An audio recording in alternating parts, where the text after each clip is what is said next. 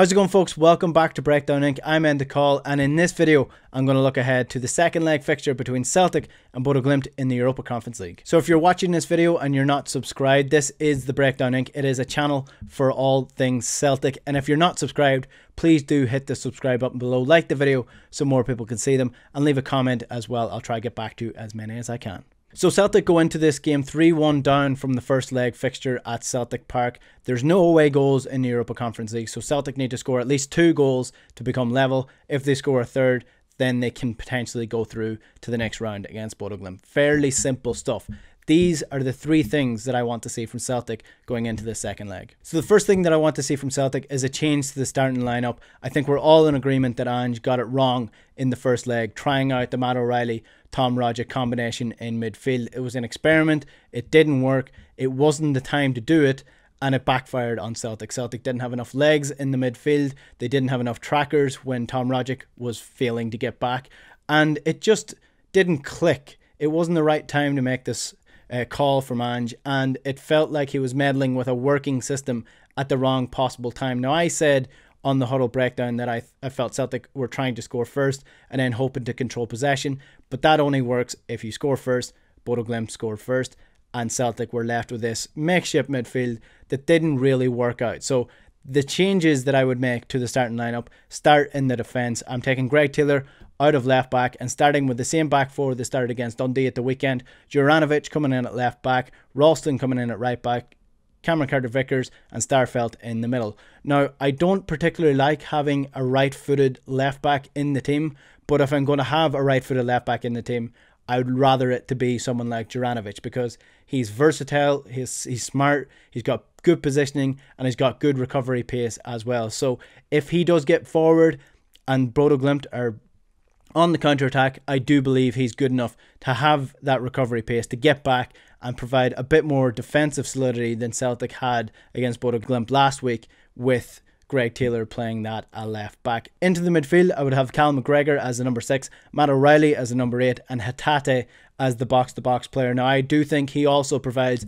a bit more defensive solidity for from the midfield for Celtic, because he's got much better recovery pace than the likes of Tom Rogic. He is able to sniff out danger very well, and he finds himself into positions where he can intercept the ball rather than getting involved in duels quite often. So that's why I would have Rio Hatate in the midfield. And then moving forward to the forward line, Giakoumakis, after his hat-trick, starts in the middle. I think Jota will start on the right, and Daisa Maeda will come in at left wing. Now, what I want to see from them is a bit more creativity, a bit more drive, Giakoumakis getting into the right areas and putting the Bodø Glimt defence under pressure, because we didn't do that enough last week. The second thing that I want to see from Celtic is from the wingers. Jota on the right, Maeda on the left. I want to see a bit more creativity coming from the Celtic wings this week. Now, what Bodø Glimt did against Celtic last week to the wingers was they exposed them, they stood them up, they said, come at me, take me on, and essentially they just dispossessed them. Abada was dispossessed quite a lot on the right wing, and Jota didn't have his usual high standard of game. So with Daisa Maeda on the left, Jota on the right, a right-footed right winger, I think Celtic are going to get more crosses into the box. I think Maeda will provide something that Abada and Jota don't do on the wings, that is high-intensity presses on their fullbacks and onto the keeper as well. Put them under pressure high up the pitch and engage them early on in the game. Get crosses into the box, early crosses into Giakoumakis, and try get a goal that way, rather than what we tried to do last week, which was a lot of passing and moving. The usual Celtic game plan, but when the first game plan doesn't work, what are you trying to do? Try plan B. And I think that's what Celtic are going to do. They're going to play a similar game plan to what they played against Dundee United. Get plenty of crosses into the box to Giakoumakis and hope that he can get one of his natural one-touch finishes to score early against Bodø Glimt and bring this tie into a competition. Currently at 3-1, Bodø Glimt are comfortable. If Celtic score early, suddenly they're on the back foot, and suddenly Celtic are on the front foot. Put Bodø Glimt under pressure very early by getting crosses into the box into Giakoumakis, and put Bodø Glimt under pressure. Third and final thing that I want to see from Celtic against Bodø Glimt is essentially just intensity, because I felt like that has been lacking at times, especially when called upon. The Rangers game, the Rangers win, was such an emotional roller coaster. It was such an intense performance. It was the performance of the season by a standout mile.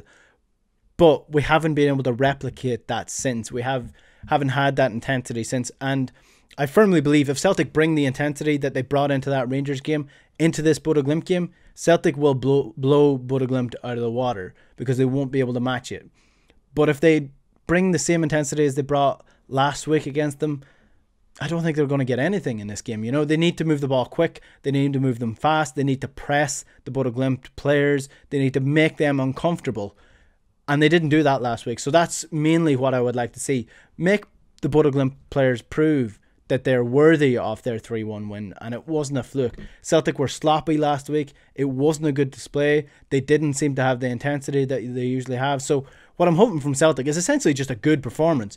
Prove that you're a team that deserve to go through here and that you want to be in European competition after Christmas, and that it's not just a domestic season for Celtic in terms of what they're going for. Celtic have the potential to go through in this competition, but they need to show that they have the drive to do it, and they're able to show that they've got some bottle about them. You know, the Ross County win, the Dundee win, the Dundee United win. They've shown that when they need a result, when they need to win, they can do so. They can pull out that goal. They can pull off the performance. And especially the Rangers one. Celtic nailed down a marker on Rangers that day. And that's what Celtic need to do against Bodø Glimt. They need to put down a marker and say, we're the better team here. We deserve to go through. And if they turn up in the same manner in which they turned up against Rangers, then I actually think Celtic will go through in this fixture. So that's the 3 things that I'd like to see from Celtic in the second leg against Bodø Glimt. What do you think? Do you think Celtic will go through? Do you think Bodø Glimt will go through? Let me know your thoughts in the comments below. And again, if you're not subscribed to the channel, please do hit the subscribe button below and help the channel grow. It is massively appreciated. Thanks for watching, folks. We'll chat to you later. Good luck.